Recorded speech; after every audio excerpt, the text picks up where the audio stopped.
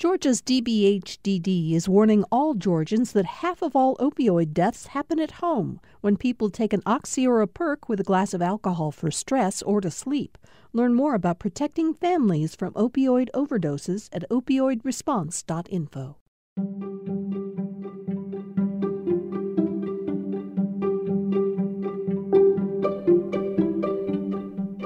This is Georgia Today. I'm Steve Fennessy.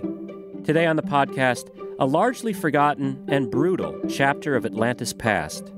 For decades following the end of the Civil War, the state of Georgia forced thousands of people, primarily black Georgians, into grueling labor, making bricks at the Chattahoochee Brick Co in northwest Atlanta. Many workers died there. The practice, known as convict leasing, was widespread across the South, and its connection to the brick factory recently attracted renewed attention when an energy company announced plans for a fuel terminal on the site. My guest this week is Thomas Wheatley, a reporter with the news site Axios Atlanta. He explains how a movement to reclaim the site that helped rebuild the city after the Civil War took hold. Thomas, what was the Chattahoochee Brick Factory? Where was it exactly, and what did it do?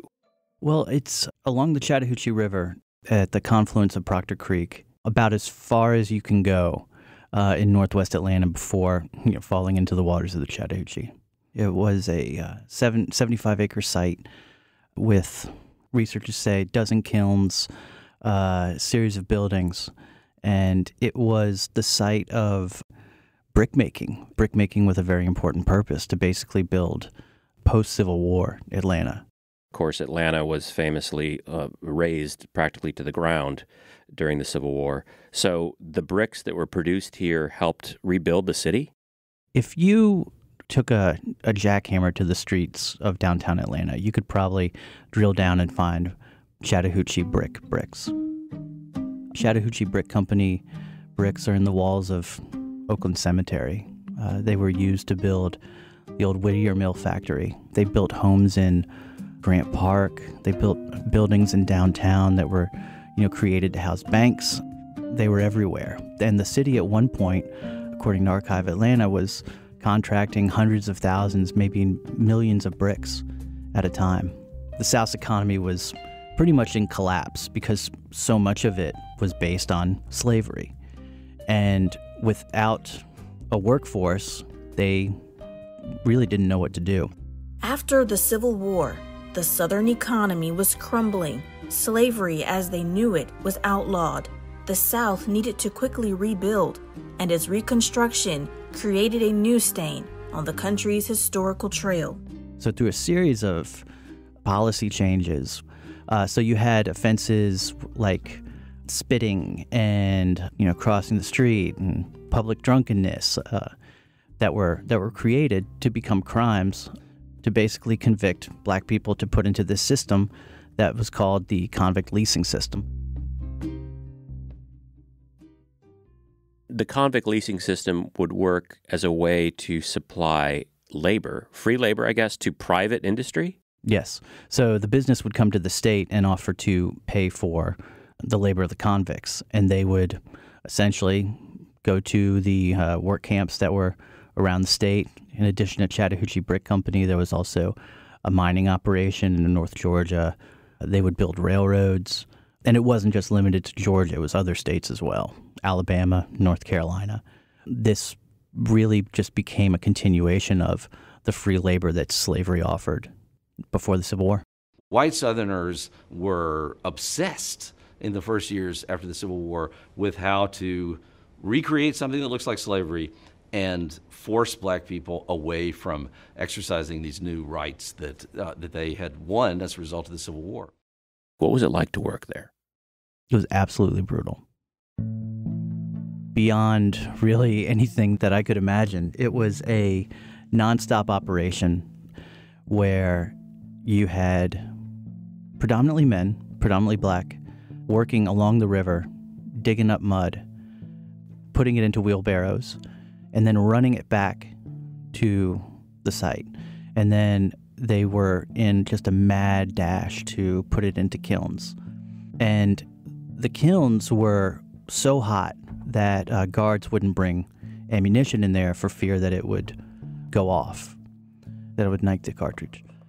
You had people with whips called overseers there. You had people eating rotten, rancid food. Doug Blackman, the journalist who really kind of was able to find out the most detail about Chattahoochee Brick and put it into perspective, wrote that people lived off food that a buzzard wouldn't eat. There were insects in the barracks. It was a continuation of slavery. And what happened at Chattahoochee Brick is one of the most nightmarish accounts imaginable, because this is this giant Dickensian industrial plant where there are millions and millions of bricks being made in this constant, almost around-the-clock kind of pressure. Who is the owner, and who is benefiting from all this free labor? It's a man named Captain James English, born in Louisiana, served in the Confederate Army. He came to Atlanta and worked really as a bricklayer from research by Archive Atlanta and Doug Blackman. And he worked his way up to a clerk, and he was able to buy real estate, and he was able to start the Chattahoochee Brick Company. He became one of the builders of Atlanta after the Civil War, and I mean that in a literal and figurative way, built Atlanta. He did become among the very wealthiest people in Atlanta, probably at the time one of the wealthiest people in this whole part of the country.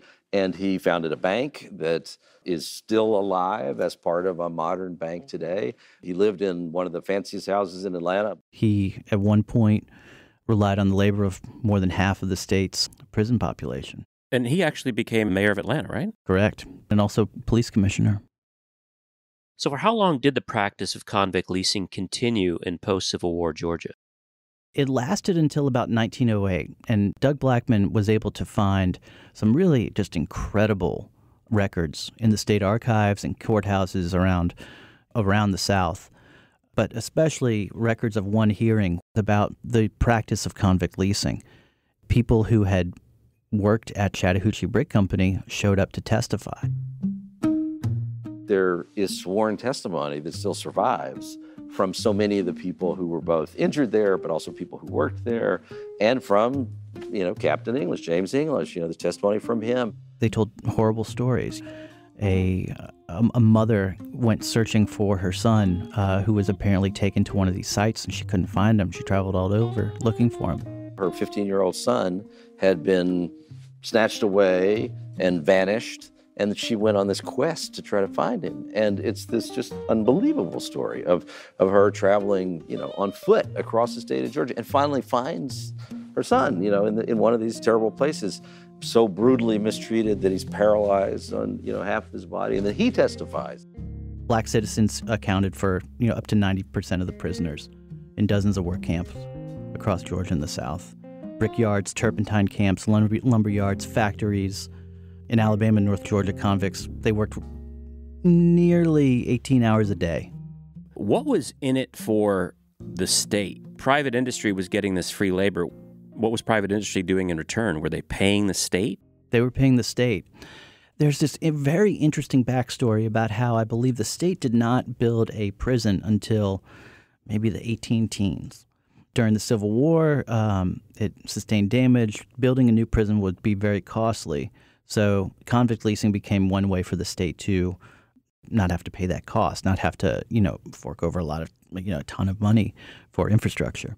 And it was a revenue stream for the state. An institutionalized prison system was a fairly new concept to the state of Georgia, but it was quickly implemented, and the dark history of prison labor began.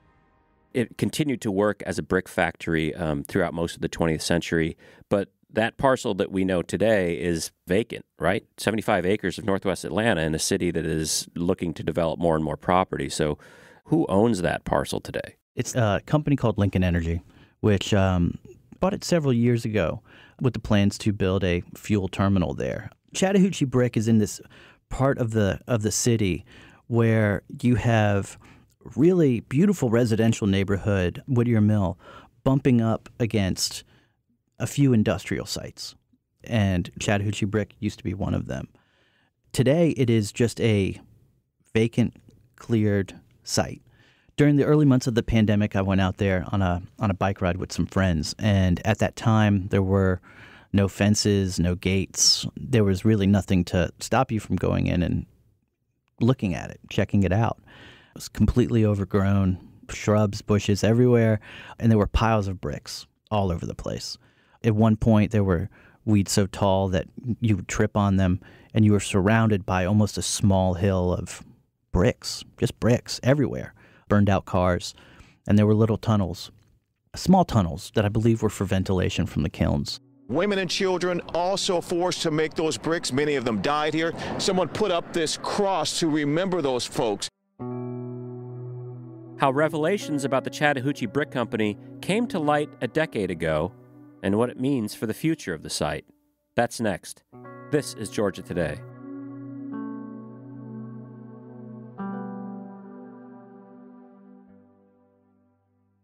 Georgia's DBHDD reminds people that the Good Samaritan law can save lives during alcohol and drug overdoses. People are urged to call 911 and stay until help arrives. More information at opioidresponse.info.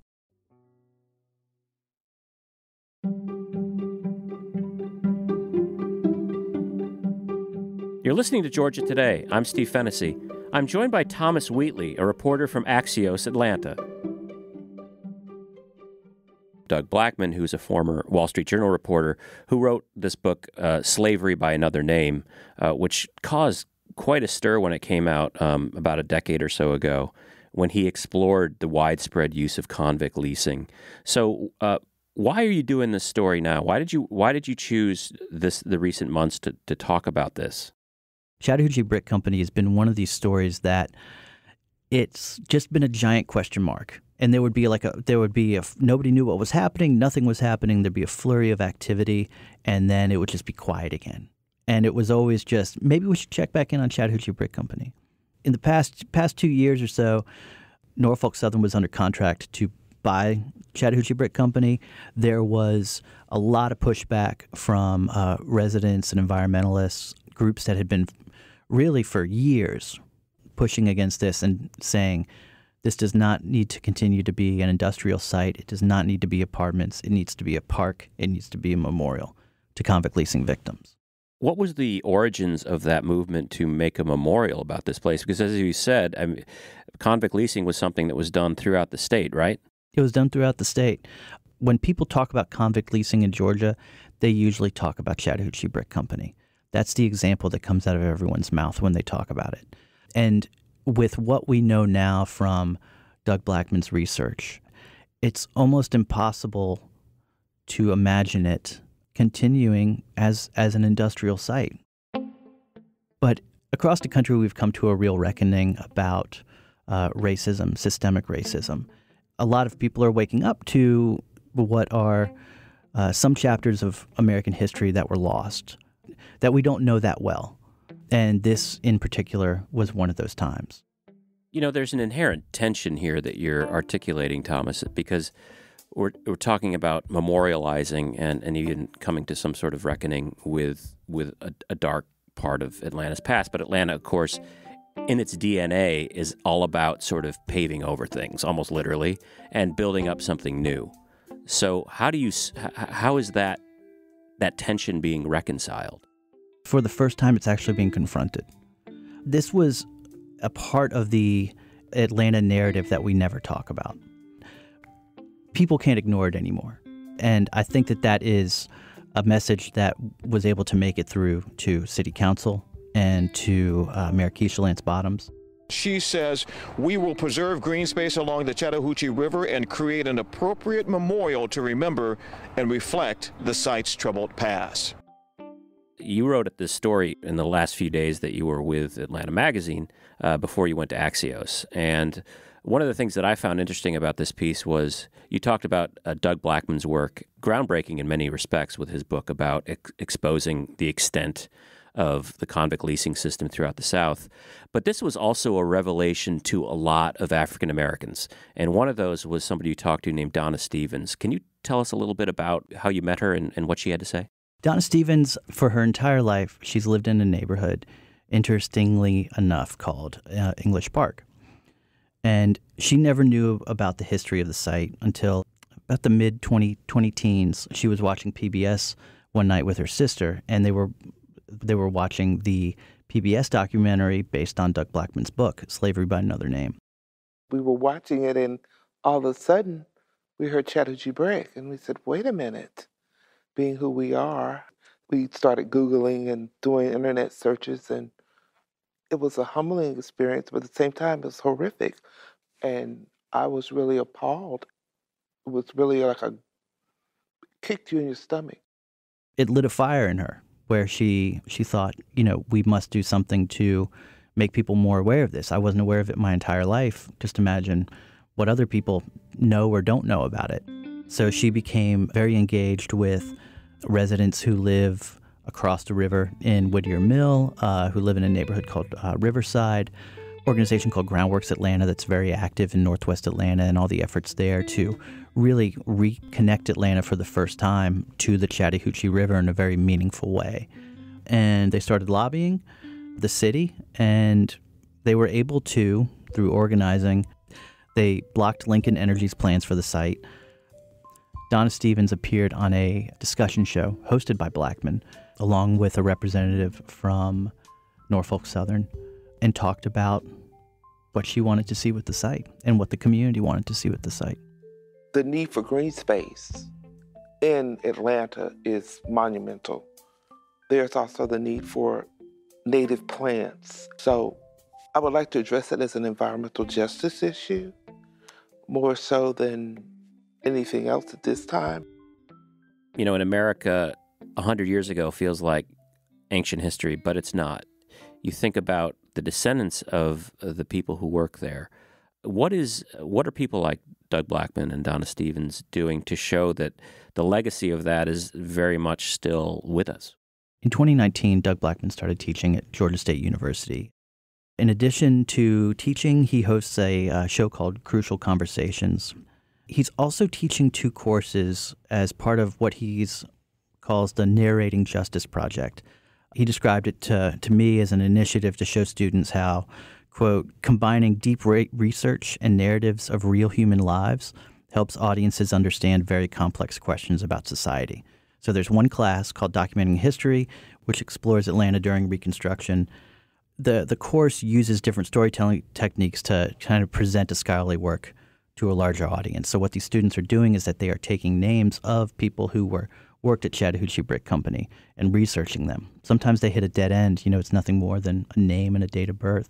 Sometimes they are able to weave a very, vivid story about some of these people, much like Doug Blackman did in writing his book. I mean, if you read his book, there is a character throughout it, a real person named Green Cottonham, that Doug Blackman kind of uses as a window, as a guide through this very complicated, twisted system during a very complicated time in American history.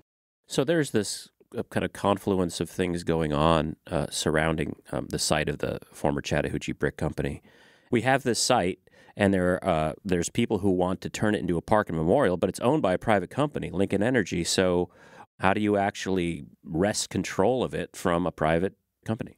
You have to take ownership of it. And so the city is in talks with the Conservation Fund to purchase the 75 acres. And there's the expectation that that deal will go through. And then next year, under a new Mayor-elect Andre Dickens, they will have that long process of where you go back to the community and you say, okay, we're going to do green space and a memorial here. What should that look like? We don't know exactly what it will look like, but this park is that way to get people out to the river. And it's a very strong draw to get people out to the river. It's going to have a bike path. It's going along Proctor Creek, half of which is pretty much already built. There are plans and talks happening regarding building a trail along the Chattahoochee River and actually a bridge going over the river to connect to Cobb County. This will be a very special spot because of all these things that are happening and because of its history and because of what's taking place now. This is also happening at a time when another group is looking at convict leasing that happened in the city. The National Center for Civil and Human Rights, working with the Blank Foundation and some other groups like the Grove Park Foundation, are in a multi-year study to see what role convict leasing played at Bellwood Quarry, which is the centerpiece for Westside Park, the ambitious green space that the city built to hold emergency drinking water. And just opened a few months ago. Just opened. It's very beautiful. It's part of the Proctor Creek Greenway. So someday in the future, you'll most likely be able to walk or bike on a paved trail from one of the most infamous convict leasing sites to another site where it's likely that convict leasing was used. You've covered Atlanta a long time, and one of the specific ways that you cover Atlanta that anyone who is covering the city in a meaningful, comprehensive way must is how race relations manifest themselves in real ways here. With that in mind, how unique is this project, just from your perspective? It's unlike anything I've ever seen in the city because it's not presenting a proud moment. Atlanta talks often about being a city where the civil rights movement was hatched and carried out, and our ties to that. And you look at the victories that came from the civil rights movement. Like Donna Stevens said in my last story, it's that missing middle part between you have the Civil War and the Emancipation Proclamation and Reconstruction and all this talk about the New South and everything. And then all of a sudden you just fast forward decades to the civil rights movement. And where in between you had this, one historian referred to it as the nadir of American race relations. You had these policies being put into law that were meant to punish black people who just decades earlier had been freed from slavery, or at least they thought they were freed. My thanks to our guest, Thomas Wheatley, a reporter at Axios Atlanta. The Atlanta City Council has approved a deal paving the way for the city and advocates to map out next steps for the Chattahoochee Brick Company site. For now, plans include establishing a public park and memorial to the people who worked and died on the grounds. The deal would also keep the Chattahoochee Historic Site from being developed commercially in the future. Georgia Today is a production of Georgia Public Broadcasting. Jess Mador is our producer. Our engineers are Jesse Neiswanger and Jake Cook. You can keep up with Georgia Today by subscribing to the show at gpb.org or anywhere you get podcasts. Thanks for listening. See you next week.